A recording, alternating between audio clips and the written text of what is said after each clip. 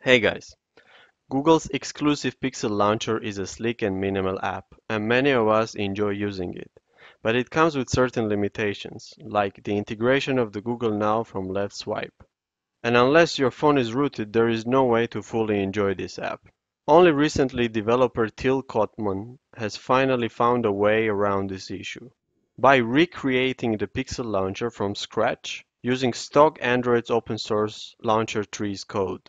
It is basically the Pixel Launcher with the integrated Google Now page, and some more additional features that Pixel Launcher from Google doesn't have, like icon pack support and the ability to hide apps. This app doesn't require to have a rooted phone and it is fairly easy to install and use.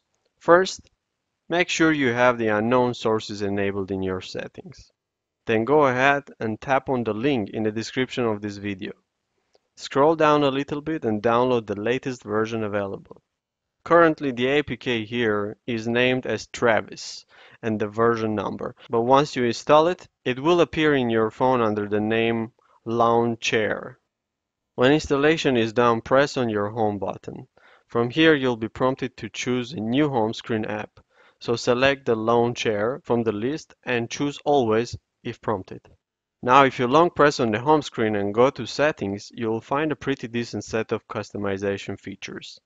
Some of the most notables being the ability to change your icon pack, adding or reducing columns and rows, changing the icon scaling and some gesture settings too. And of course, this being a clone of the Pixel Launcher, naturally you are going to have that promised left swipe gesture for accessing the Google Now feed, as well as the swipe up gesture to open the app drawer. The settings menu is pretty straightforward, so I will assume you can discover the rest of the features by yourself. One feature that I found to be missing here is the Pixel's weather widget. As you can see, the widget here is capable of showing only the current date, and which is also non-interactable, so if you tap on it, nothing happens.